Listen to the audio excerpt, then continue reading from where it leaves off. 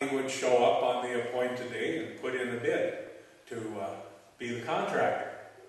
So he shows up, and there are his fellow contractors, Hans and Mario, and they're waiting outside the Park and Recreation Director's office when Ole gets the nod to come in. And so he makes his presentation to the director, and of course the walls and the door are so thin that everyone in the waiting room can hear as well. And so Hans and Mario hear Ole declare to the director that he can build that shed for $600. 200 material, 200 labor, and 200 for himself. And the director thanks him, and Ole leaves. So Hans goes in, and Hans apologizes right away that he's not going to have as low a bid as Ole.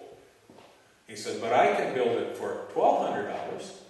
That's $400 labor, and $400 material, and $400 for me. And the director thanks him, and Hans goes on his way.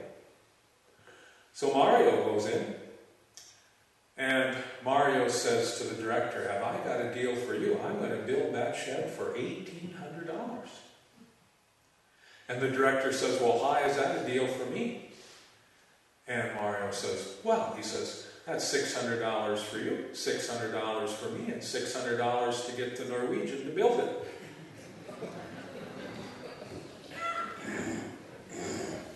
Because we are caught in the law, we will always try to use it for our own purpose.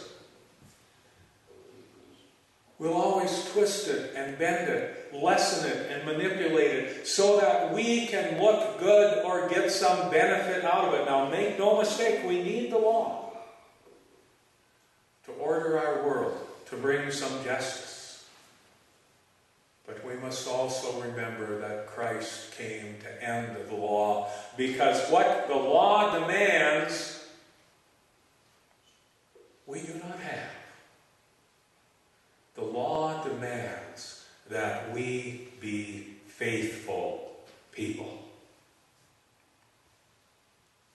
That we have as our God, the God who chooses us. But we'd rather have anyone else, any other God. So Mary comes. She has this nard, this perfume, and she puts it on Jesus' feet. Now, you may not think that this is a big thing. I mean, it does sound a little weird to rub perfume on somebody's feet when they're sitting at the table. But remember, they were reclining at a low table, and when you recline at the table, the person next to you doesn't have their elbow next to you. They have their feet next to you because you're head to toe around the table. And so it's nice to have those feet either washed or sweet smelling. But Mary puts burial oil on Jesus' feet. She has heard him prophesy. She has heard him declare that he is going to be killed, but on the third day be raised from the dead. She knows that this Passover will see the end of him, and that on the third day when they go to the tomb, if it is indeed true, if his words are indeed prophetic, if she takes our Lord at his word, there will be no body to anoint. And so she comes ahead of time and anoints her Lord. Jesus' death. Jesus' death on the cross is his death under the law. His death worked by Caiaphas and the religious leaders, taking him, accusing him under religious law, convicting him under Jewish law, convicting him under Roman law, and executing him to expose that the law cannot accomplish the thing that it demands, and it demands faith,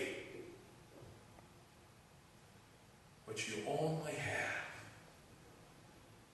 through the presence of Jesus Christ.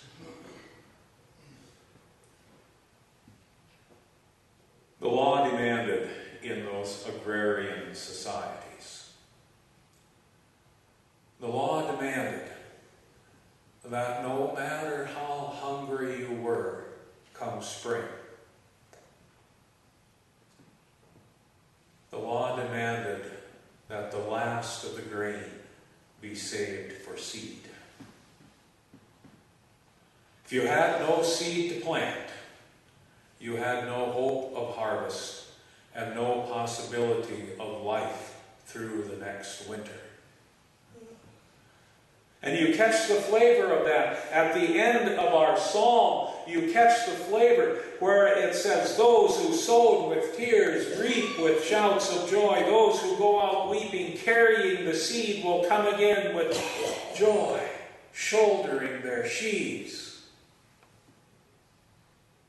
You catch again the sense that the people are taking to the fields and putting in the dirt all they had to live on, with the expectation that the harvest would yield abundantly.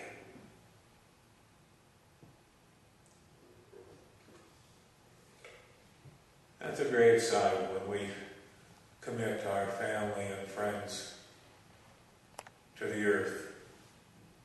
You hear Jesus declare to his disciples, unless a grain of wheat falls into the earth and dies, it remains alone.